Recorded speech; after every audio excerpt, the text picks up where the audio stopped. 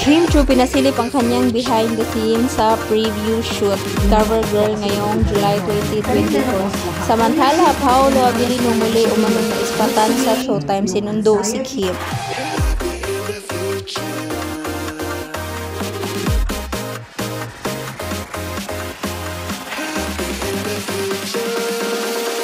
Kim Pao update, Kim Chiu at Paulo Avelino. Paulo Avelino muli umanong naispatan sa Showtime, sinusundo na naman si Chinita Princess, si Kim Chiu, nag-iisang queen of the dance floor.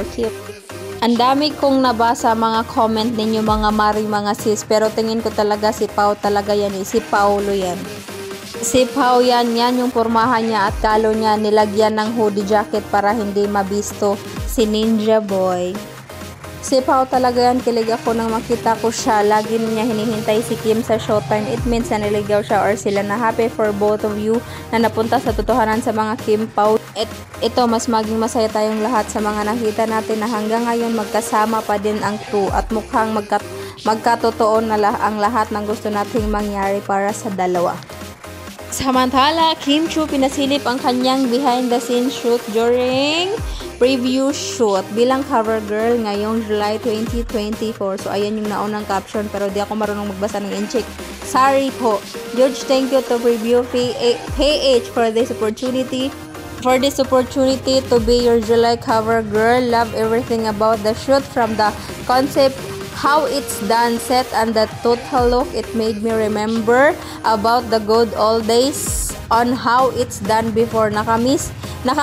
Thank you for this special edition shoot. I also love how you played around with my hair and not my usual makeup. Thank you so much. Thank you also for celebrating my 18th year in showbiz. Congratulations. #PreviewPH.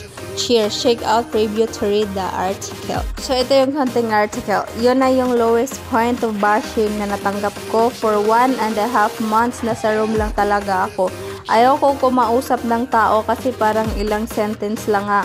Sobra na yung judgment ng mga tao.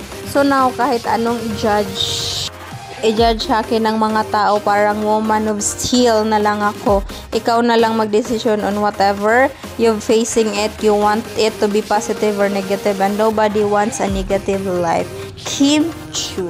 Well, actually guys, mataas yung nakasulat doon. Pero if you want to read, punta lang kayo doon sa preview.